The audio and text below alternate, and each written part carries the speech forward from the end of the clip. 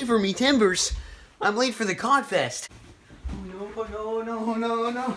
I'm gonna miss the great Cod Fest. I'm gonna miss the great Cod Fest. Cod Fest, here I come. Oh, I can't believe I almost forgot my cod catching fishing pole.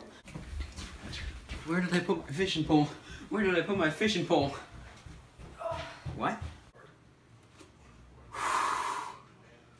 What do you want? What are you doing in my bed, you freeloading bass chaser?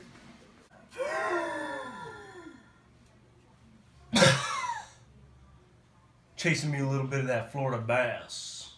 You're in New England, you bass-loving weed eater. You drove the wrong way. Your GPS is broken. Your phone lost service. You asked the wrong guy. Your map was upside down. My GPS is working fine. Looks like you got a rattly yellow corn nut in your brain. I'm out of here. I don't associate with you bass chasers. But hold on a city boy second. I remember something my old cod fishing pop used to say.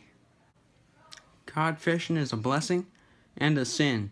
You get a taste of that sweet cod, but you also gotta look out for Nessie. 1 minute you got a wife, the next minute she's flying across the ocean 200 miles per hour. 200 miles per hour. That old geezer is slicker than snot off a chicken's lip, but it's a good thing I know where he keeps his spare fishing rod, right in his honey hole. I gotta go down that honey hole and find it.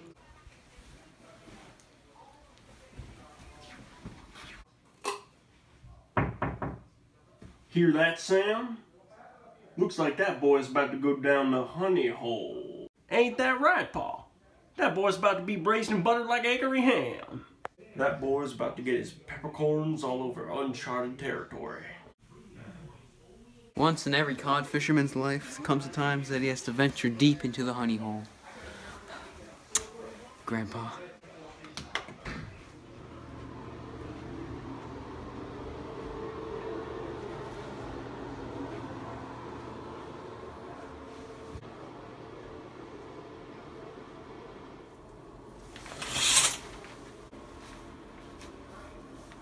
Oh, that's a honey hole if I've ever seen one. Grampy, you'll always be a raisin in my cornfield. If I know my Grampy, my dad, and I know patterns, then I'm a cod man.